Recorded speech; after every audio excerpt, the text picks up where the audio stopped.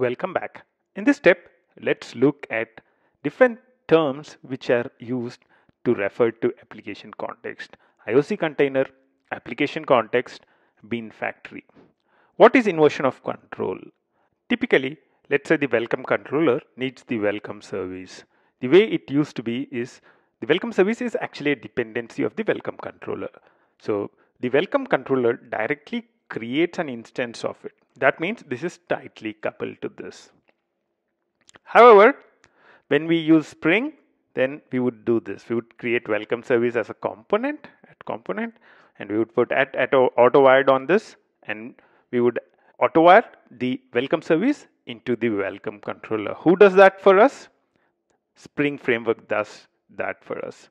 So here we are inverting the control. The control of creating the welcome service, the control of creating the dependency was with the bean itself. So the bean, the welcome controller, was deciding when to create the welcome service, when to create the dependency, how to create the dependency. But now with Spring, we are shifting that responsibility out to Spring. This is called inversion of control. The control moves out of the controller or the component which needs the dependency to the framework which is injecting the dependency in.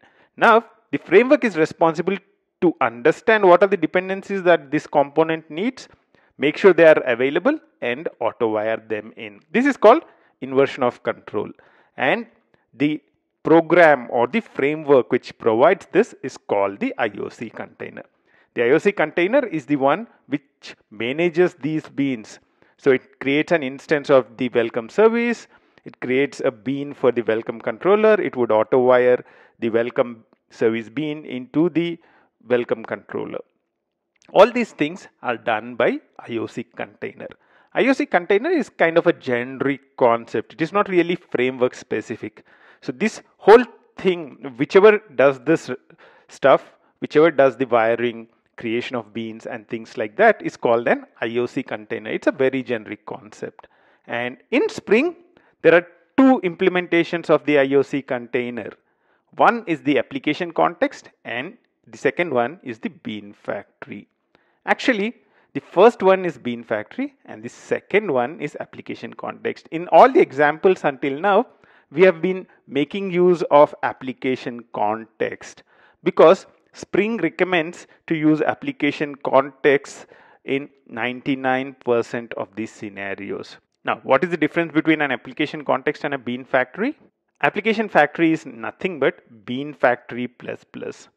The core features of Spring are inside the jar called Spring-core, and that's what the bean factory provides. Bean factory provides the basic management for beans and wiring of dependencies.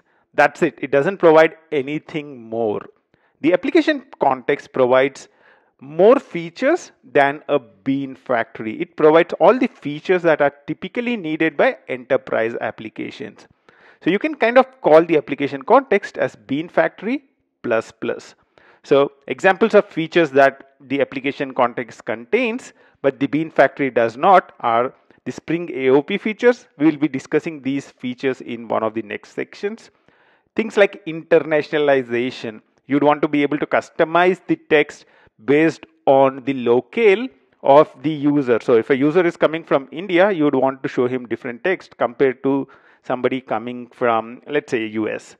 Probably for somebody coming from US, you would want to use dollars. And for somebody coming from Japan, you would want to use yen. So those kind of capabilities application context provides. And also application context provides capabilities like web application context for web applications. Spring recommends to use application context in all the situations except when memory is at a premium.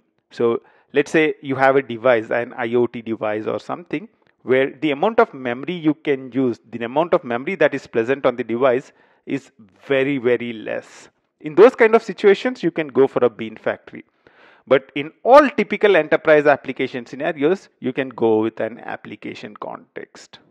In this short video, we had a little bit of discussion about what is IOC container and what is application context, how is it different from a bean factory. Until the next step, bye-bye.